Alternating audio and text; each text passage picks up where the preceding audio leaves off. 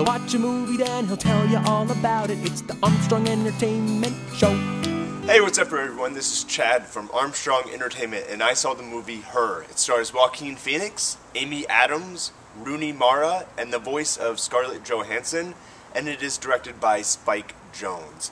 Now, this film, I was so excited to see it. As soon as I saw the first preview, I was like, oh, I knew it was going to be in my top 10 movies of the year. So my expectations for this film were incredibly high. I put it in my top 10 films of the year before even seeing it, because I was that confident that I was going to love it.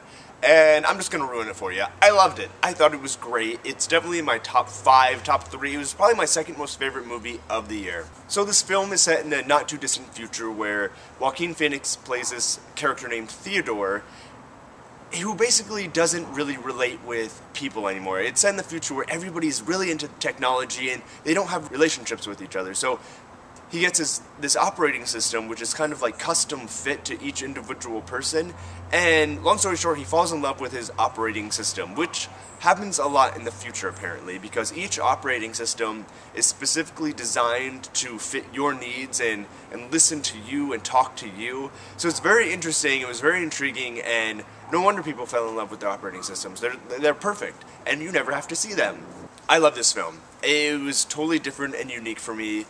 I see so many movies, so whenever I see something like this that's a little outside of the box, you know, I loved it. It's this unconventional love story, and I thought it was wonderful. Joaquin Phoenix did a great job.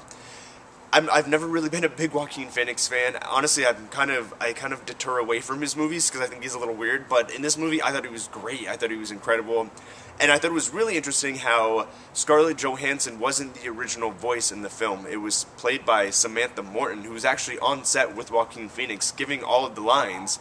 And Spike Jonze said something wasn't working, so he literally recast the role with Scarlett Johansson's voice, and Samantha Morton was okay with everything. But I just thought how interesting that was, because Scarlett Johansson was like one of the biggest parts of the movie, and I thought it was perfect with her voice. So I would definitely recommend seeing Her. I loved it. Definitely top 3 movie, second most favorite movie of the year. Go check it out. It's called Her.